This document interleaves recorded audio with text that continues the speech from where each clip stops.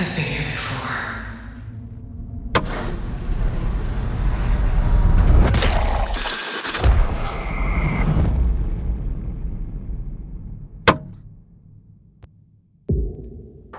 Housemarque, the shiny new member of PlayStation Studios, has done it again.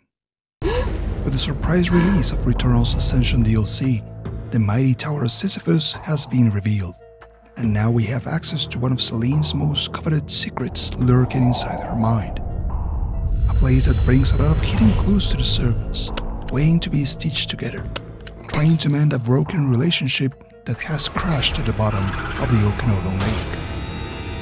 In the first episode of the Deep Dive series for Returnal Ascension DLC, we will walk down the halls of Zahariel Memorial Hospital and shine some light on 7 interesting details that can be easily missed, but are totally important to the story.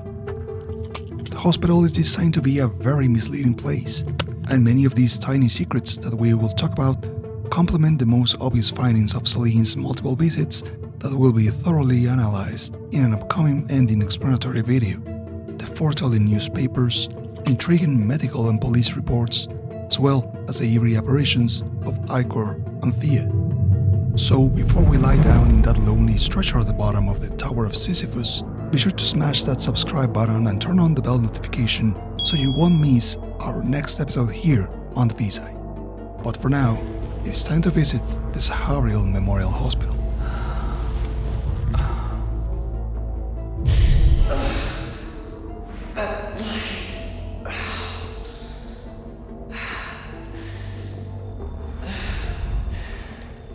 The storing room where Selene appears every time she goes to the hospital from the Tower of Sysiphus hides a lot of interesting secrets. This starting point suffers a transformation almost every time Selene comes back after venturing the heights of the tower and finds a new puppy to make an offering for her mother. Starting from a pitch-black scenario, X-ray viewing boxes, the mysterious newspaper, every prop that is added to the scene slowly reveals the true identity of the room until we reach the final form when it is fully lit up, with a medical report that strikes us with the true purpose of this room. When Selene returns to the stretcher during the first 6 visits of the hospital, we can see the plaque outside the room referring to it as the cold storage room. Doing a quick research, we can see that these types of rooms are often used in hospitals and medical facilities to store blood, certain vaccines, and biopharmaceuticals. This makes absolutely no sense for Selene to appear in the middle of this room, but if we pay attention to the last time she's in the hospital, we can see that the name of the room plaque has changed from cold storage to the morgue. This is directly linked with the autopsy report that states Theia's death, which can be found on the 7th visit, but the curious details don't stop here. The other rooms at the opposite end of the hallway, near the elevator, have an interesting link, being one the maternity ward and the other the palliative care area. This distribution of rooms is a complete anomaly, especially if we compare it with other hospitals, and it reveals the underlying symbolism around the concepts of birth or rebirth, struggle, and death that is ever present in Returnal's own loop.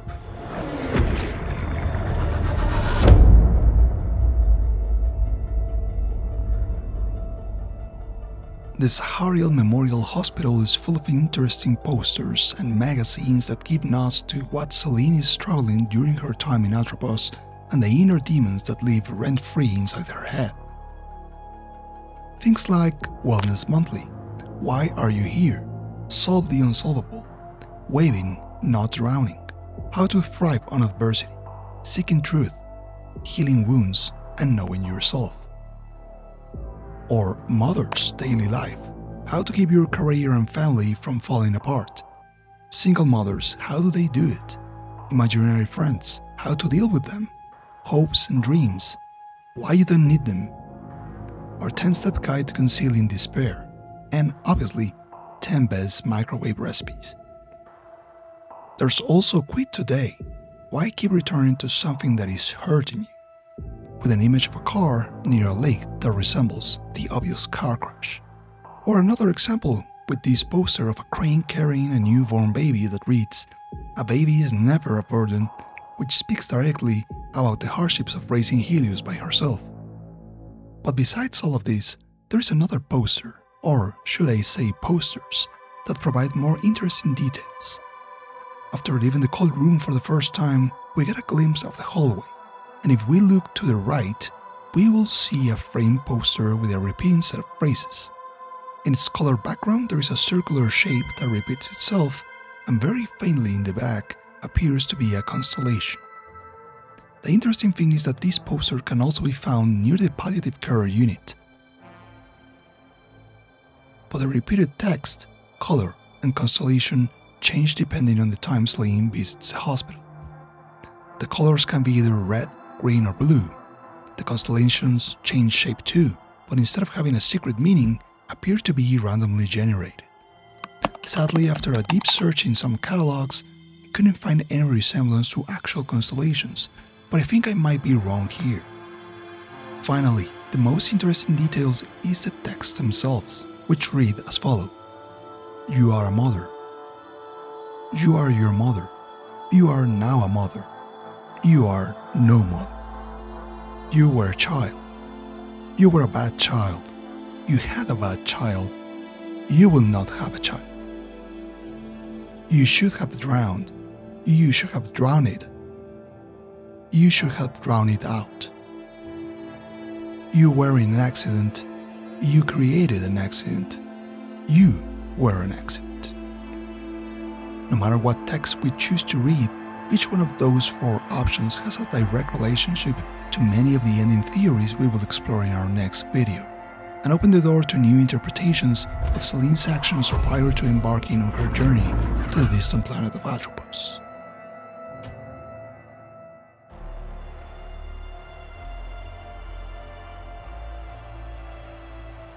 Perhaps one of the most off-putting things that can be found during Selene's multiple visits to the hospital is the sight of several drawings and kids' toys scattered around what appears to be the waiting room near the front desk.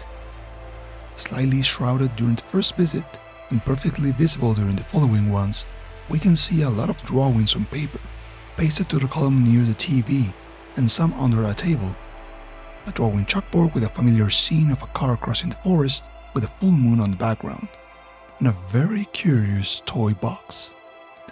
But why do many of these things seem terribly familiar to us? Well, the answer is simple. We may have seen them before in the past, or in the future, depending on how the timeline of Returnal actually works.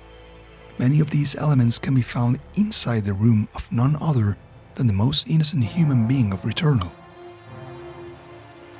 Helios. The chalkboard, although with a different drawing, is clearly there. The wooden puzzle, the luminescent stars and moon pasted on the hospital wall, the teddy bear, the octopus, not to be mistaken with Octo, which is a different one, and every single one of the different drawings is there, inside Helios' room. Could this be an extreme coincidence, and is Housemarque reusing assets from the game just to fill the space? Hell no. Every single thing in this game is perfectly crafted and placed to fit a purpose, and this right here is probably a signal that either Helios visited the hospital at one time, or perhaps there is another type of connection between this waiting room and Selene's lonely child.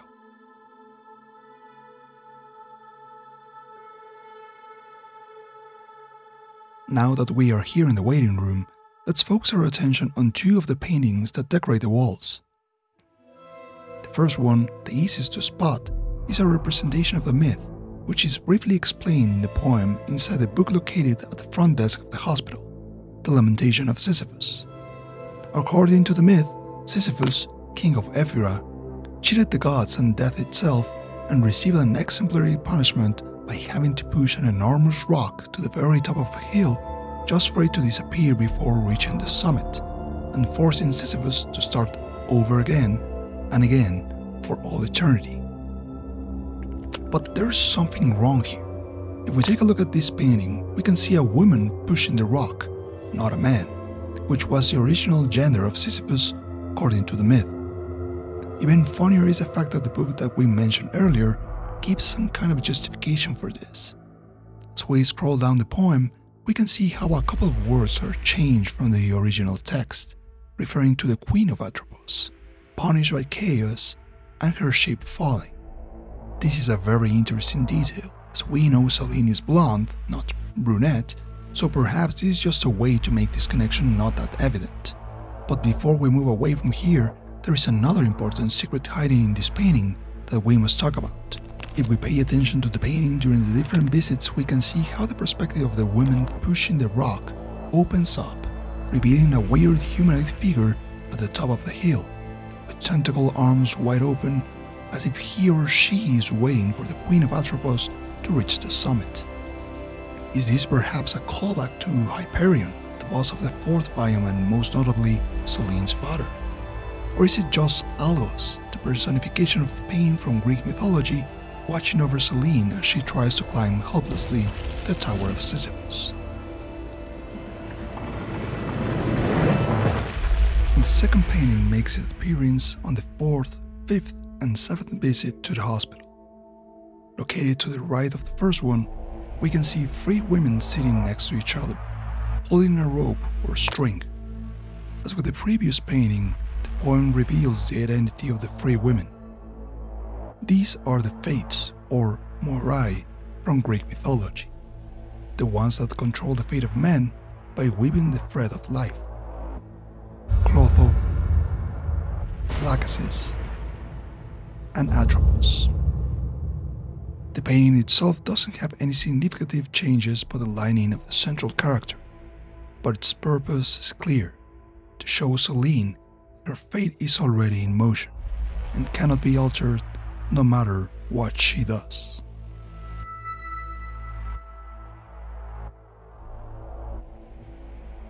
On the 3rd visit to the hospital, tiny set of matryoshkas makes the first appearance on top of the front desk of the Zahariel Memorial Hospital. Selene mentions an interesting phrase as she interacts with these dolls. The smallest consumed by the largest, each one empty inside. In plain sight, she obviously refers to the doll's mechanism, which allows them to be stacked inside each other, which basically means these are a set of Russian matryoshka nesting dolls. But there is more than that to these fairly damaged dolls, as we can see them with better lighting on the last visit to the hospital.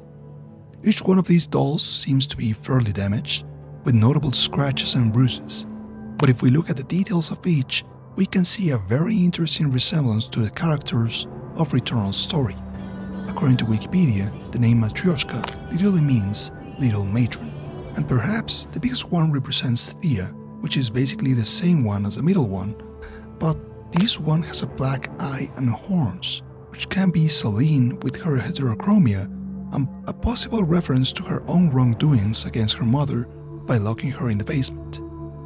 These horns will actually obstruct the closing mechanism of the dolls, something that may not happen with the 3rd and final doll, which has some sort of crown, more specifically, a sun crown.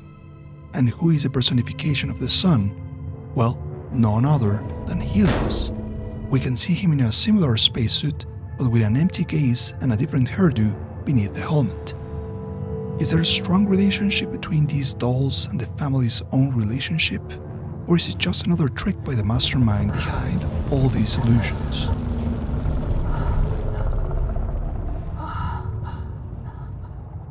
It is evident by the end of the 6th visit to the hospital after we have interacted with Theia that Chaos is the one controlling and twisting Selene's memories, as he has previously been doing during her expeditions across the biomes of Atropos. But even when Chaos reveals himself at the end of the 7th visit, it has always been observing Selene's findings every time she enters the Zahariel Memorial Hospital. In the same way Chaos concealed itself in one of the paintings of Selene's house, he is hiding in plain sight in the hospital inside this tiny toy box. We can see the 4 little bright eyes in this dark toy resembling perfectly a miniature version of the evil space god, always paying attention to Selene to find the ultimate clue, the one that maybe we have all been missing this whole time. Perhaps the most striking finding that Returnal's DLC brings to the spotlight are the numbers 836. These numbers are clearly visible on Theia's room door, and this might seem like an ordinary thing, but the most shocking surprise for me when I was doing my research for this video was realizing the origin of these numbers. Prepare to open your eyes wide, because it seems like we didn't do that before, because we have seen these numbers again and again all over the story fragments of Returnal. The number of Theia's room, the kitchen radio, the clock down the hall, the microwave, Selene's bedroom clock, and whatever this is. But most importantly, on the radio, at the exact moment of the accident, when Selene or Theia got distracted and avoided the white shadow, leading to the fatal crash that changed their lives forever. 836. The secret had always been there for us to see. If you enjoyed this video, be sure to leave a like and subscribe for more PlayStation Studios related content, or even consider supporting by joining the Mr. Tequila Voice Productions Patreon with free day early access to any future videos that will be published here on the channel and many more cool perks. Thank you very much for watching, and I'll see you later on another Returnal video here on the Visa.